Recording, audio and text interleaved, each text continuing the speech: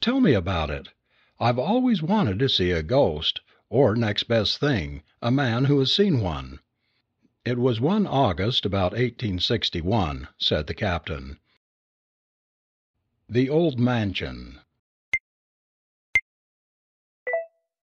Down on Long Beach, that narrow strip of sand which stretches along the New Jersey coast from Barnegat Inlet to the north to Little Egg Harbor Inlet on the south, the summer sojourner at some one of the numerous resorts, which of late years have sprung up every few miles, may, in wandering over the sand dunes just across the bay from the village of Manahawkin, stumble over some charred timbers or vestiges of crumbling chimneys, showing that once, years back, a human habitation has stood there.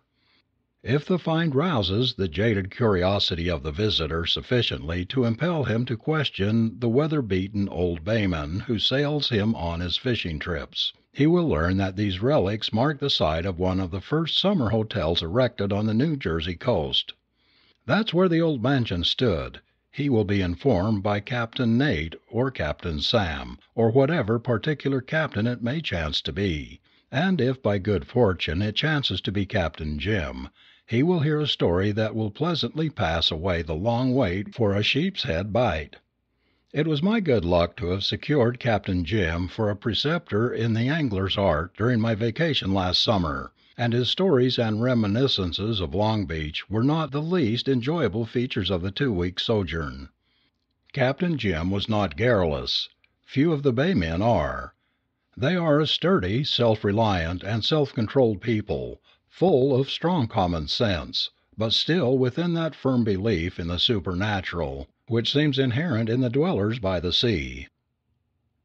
"The old mansion," said Captain Jim, or the Mansion of Health, for that was its full name, "was built way back in 1822, so I've heard my father say.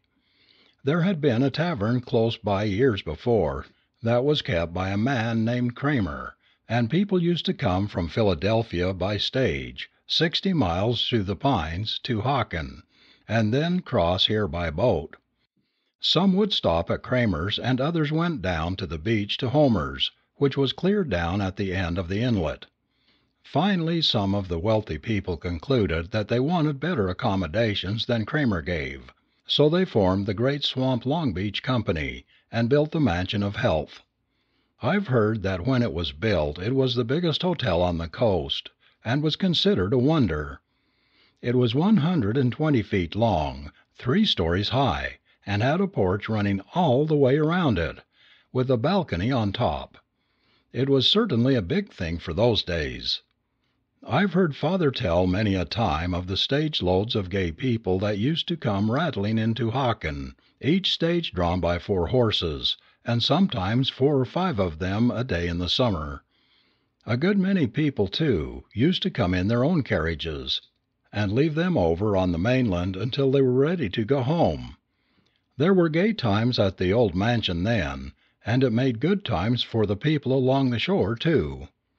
"How long did the old mansion flourish, Captain?" I asked. "Well, for 25 or 30 years people came there summer after summer. Then they built a railroad to Cape May, and that, with the ghosts, settled the Mansion of Health." "What do you mean by the ghosts?" I demanded.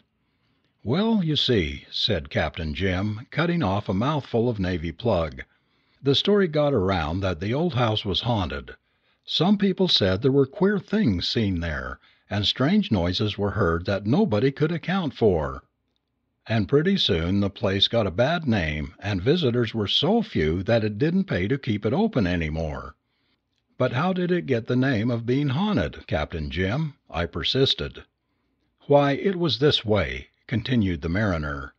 "Maybe you've heard of the time early in the 50s, when the Powhatan was wrecked on the beach here, and every soul on board was lost.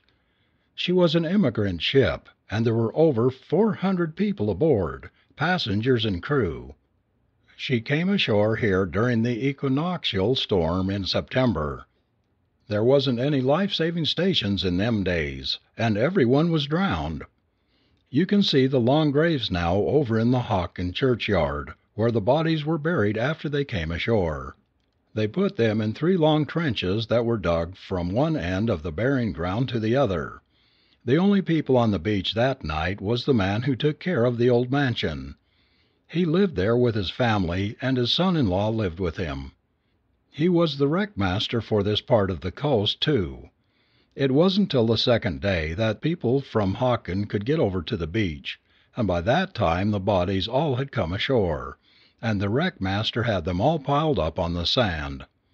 I was a youngster then, and came over with my father, and I tell you, it was the awfullest sight I ever saw.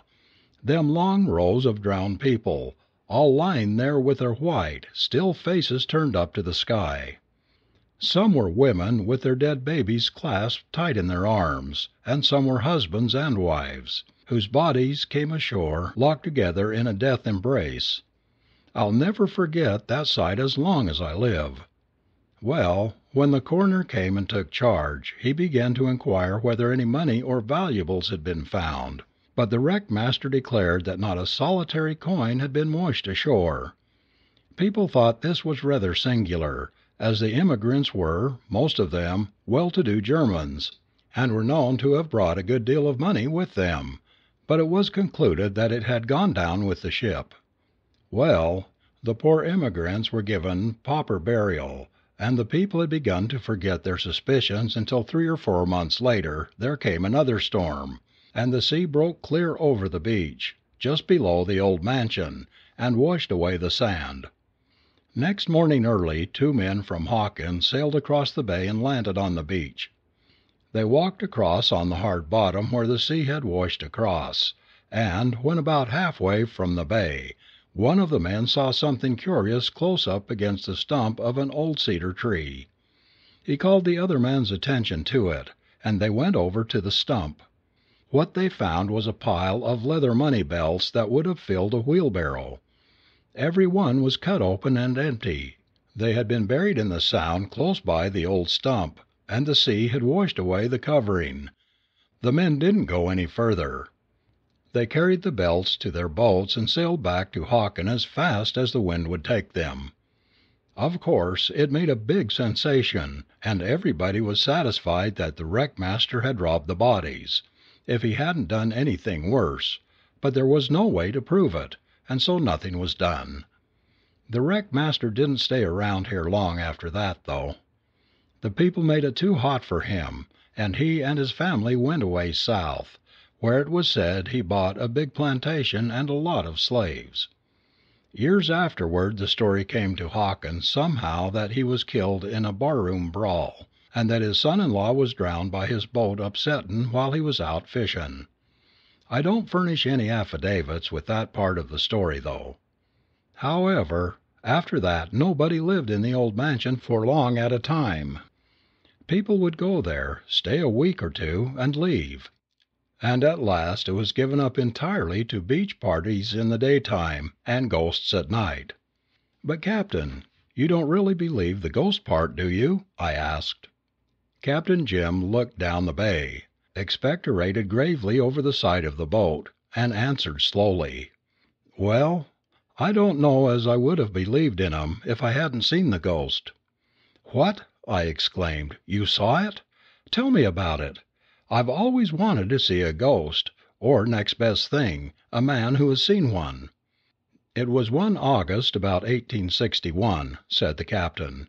"I was a young feller then, and with a half-dozen more was over on the beach cutting salt hay. We didn't go home at nights, but did our own cooking in the old mansion kitchen, and at night slept on the piles of hay upstairs. We were a reckless lot of scamps, and reckoned that no ghosts could scare us. There was a big full moon that night, and it was as light as day. The muskeeters was pretty bad too, and it was easier to stay awake than go to sleep. Along toward midnight me and 2 other fellers went out on the old balcony, and began to race around the house. We hollered and yelled, and chased each other for half an hour or so, and then we concluded we'd better go to sleep, so we started for the window of the room where the rest were. This window was near one end on the ocean side, and as I came around the corner, I stopped as if I'd been shot, and my hair raised straight up on the top of my head. Right there in front of that window stood a woman looking out over the sea, and in her arms she held a little child. I saw her as plain as I see you now. It seemed to me like an hour she stood there, but I don't suppose it was a second, then she was gone. When I could move I looked around for the other boys, and they were standing there paralyzed. They had seen the woman too. They didn't say much, and we didn't sleep much that night, and the next night we bunked out on the beach. The rest of the crowd made all manner of fun of us, but we had had all the ghosts we wanted, and I never set foot inside that old house after that." "When did it burn down, Captain?" I asked, as Jim relapsed into silence. "Somewhere about 25 years ago. A beach party had been roasting clams in the old oven, and in some way the fire got to the woodwork. It was as dry as tinder, and I hope the ghosts were all burned up with it.